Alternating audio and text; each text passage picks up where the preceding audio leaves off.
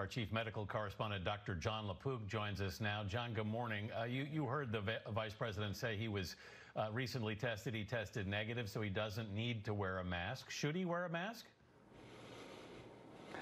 You know, the problem, Anthony, is that the president said that he's tested regularly and that he does not have coronavirus. The problem is you can test negative for coronavirus but still be infected. And here's how. First of all, we know that the test is not perfect. So you can have what's called a false negative, where you do the swab in the nose or the throat, and it says that you don't have it, but actually you do have it.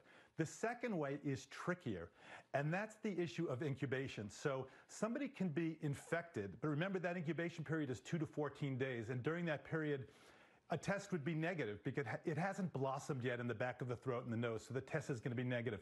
At any time then, after the test was negative, it could then come out, it could blossom. And of course, the problem is you can be spreading the virus asymptomatically. You don't have to have any symptoms at all. Now, we don't know exactly what the timing is, when his last test was. We asked, but we were not told. I have to say that I have patients who have had similar questions. They've said to me, I tested negative, do I still need to wear a mask? And I've said yes. And finally, with that, there's the issue of modeling. So you have the Mayo Clinic rules, which say patients and visitors should be wearing these masks. Everybody's wearing the mask except for the vice president, so what message does that send?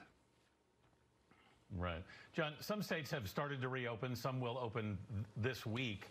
What message would you have to people in those states? I would say don't prematurely celebrate. I think you have to go slowly. It reminds me of traveling in a car down a long and winding road, right?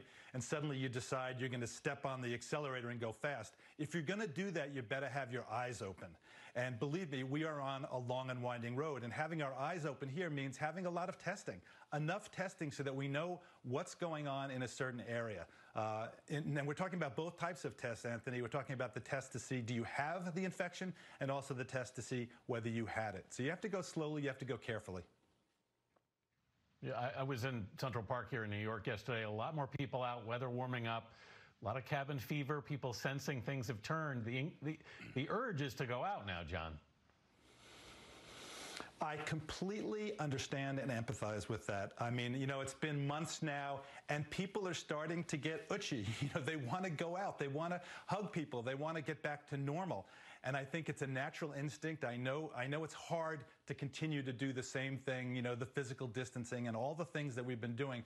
But I think it's so important. The last thing we want to do is to let our foot off of the gas pedal in terms of doing all of these efforts and then have this pandemic just come roaring right back. So we've got to go slow. But of course, we all empathize with our desire. We all have spring fever. We want to get out and around.